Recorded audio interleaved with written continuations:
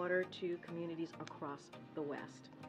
At the event, the president is also going to hear from FEMA Administrator Deanne Criswell and NOAA Administrator Dr. Rick Spanrod on the steps being taken on how to protect the millions of Americans being impacted by extreme heat across the country. The mayors of Phoenix, Arizona, and San Antonio, Texas will also be on hand to talk about the impacts of the climate crisis. I can't say that word. On their communities and the steps they are taking with this administration to protect communities from it. I have several questions. Also today, President Biden announced his intent to nominate former Maryland Governor Martin O'Malley as Commissioner of the Social Security Administration.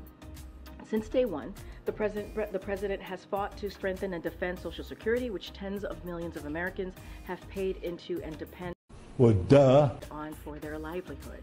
Governor O'Malley is a lifelong public servant who has a proven track record of delivering results for the people he serves. You're not going to speed past that like you didn't just say what you just said.